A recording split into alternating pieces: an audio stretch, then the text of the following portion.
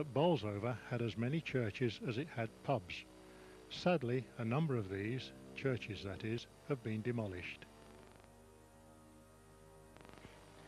From more recent years, many may remember the Reverend Joseph Edward Paget, Reverend Lewis Lloyd and Reverend Wilfrid Speakman, during whose incumbency the parish church suffered another great loss through another fire on Wednesday the 13th of January 1960.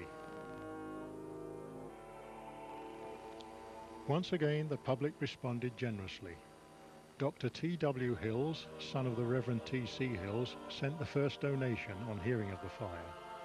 A widow sent £1 from her pension, and a 9-year-old schoolgirl sent her entire week's pocket money, 1 shilling.